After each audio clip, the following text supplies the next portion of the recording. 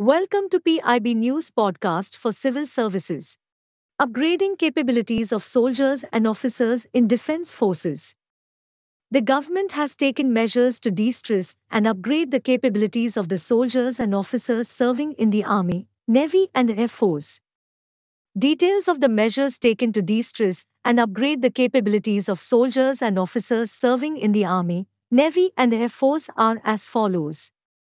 The training of soldiers and officers, including recruit training for soldiers and pre-commissioning for officers, is conducted as per a well-planned schedule, wherein they are exposed to progressive levels of stress at physical and mental levels in order to undertake assigned duties.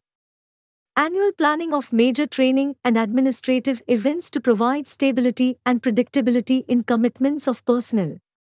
In order to de-stress the soldiers and officers, their daily and weekly routine and training schedule is well spaced out and is designed to improve their physical and mental capabilities. Annual and casual leave as per authorization. Regular interaction, monitoring and screening of personnel by means of formal and informal interaction during routine activities, interviews and scenic surveillance at unit, formation and station level. Mechanism for redressal of grievances at unit, formation and station levels. Provision of psychological counselors and medical facilities for personnel in need.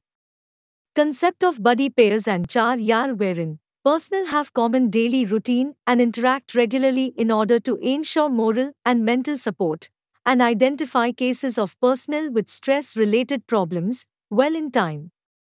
Welfare activities including provision of married accommodation, recreation facilities, schooling and higher education for children, to provide stability in discharging domestic responsibilities. High-quality infrastructure for sports and amenities at unit and station level to promote better physical and mental health. Measures taken to upgrade capability. Following provisions are being implemented to improve the mental well-being and upgrade capability of soldiers and officers. All personnel are well trained on the service matters including weapons, equipment and administration in order to gain confidence and desired proficiency to discharge mandated tasks and duties. Operations-oriented training with reduced emphasis on ceremonial tasks. The training curriculum is aimed at ensuring overall development and grooming of the soldiers and officers to be able to undertake duties as per task and role at various stages in service life. Well-spaced out training schedule and daily and weekly routine. Timely promulgation and proliferation of information related to pay and allowances, entitlements, welfare schemes and provisions for serving and retired personnel including soldiers and officers, in order to reassure and inspire confidence and faith in the organization. Utilization of simulators for more effective training where applicable. A tri-service study has been completed to identify the lead service for training on certain equipment trades. Also, the study has recommended the adoption of best practices prevalent in the three services to ensure better training of serving officers and men.